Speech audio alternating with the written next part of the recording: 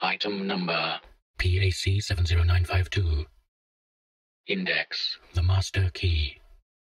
Proposed class. Getter Apollyon. Not applicable.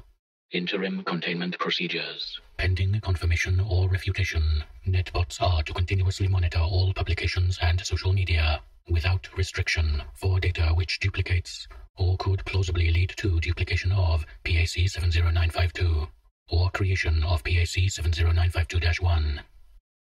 Global Task Force is permanently and exclusively assigned to seeking and removing all academic research, public discussion and personal speculation which could lead to further instances of PAC-70952.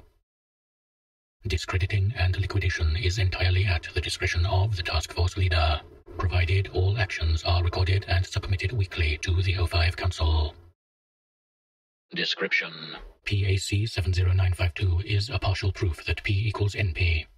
It was originally published in 1983 by POI 629, Hiroki Nakashima, a mathematician working in neural network research, shortly before his suicide. Foundation researchers have been attempting to verify or disprove PAC-70952 since publication, with little success. A hypothetical full proof has been provisionally designated PAC-70952-1, but a hold has been put on its construction by unanimous O5 decision. Addendum. P is the class of algebraic problems where the time taken to find a solution is a linear function of its complexity. It is contained within the NP class, where time is an exponential function. If PAC-70952-1 is constructible, NP collapses into P, and all problems formerly intractable because of sheer size become solvable. These include singularity-level AI, mass manufacture of SCP-500, and reliable prediction of future anomalous items. However, all cryptography-based security would become trivially breakable, and all strategies defeatable by brute force computation. Whoever has the fastest computers could conquer the world. Note. Several researchers have been detected attempting to illegally construct PAC-70952-1 from PAC-70952, with zero success. All were amnesticized and reassigned to unrelated duties, though their work was retained.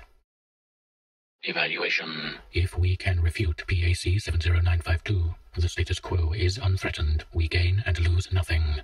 If we can confirm it, and make sure no one else has it, our mission becomes nearly unassailable. If another group manages to construct PAC-70952-1, there may be no limit to what they could do, and we would have failed utterly. For this reason, we are engaged in an extensive effort to contain something which may not even work, and if it does, is not anomalous. Thus, PAC-70952 is denied both standard and special containment status, but receives highest level precautionary containment.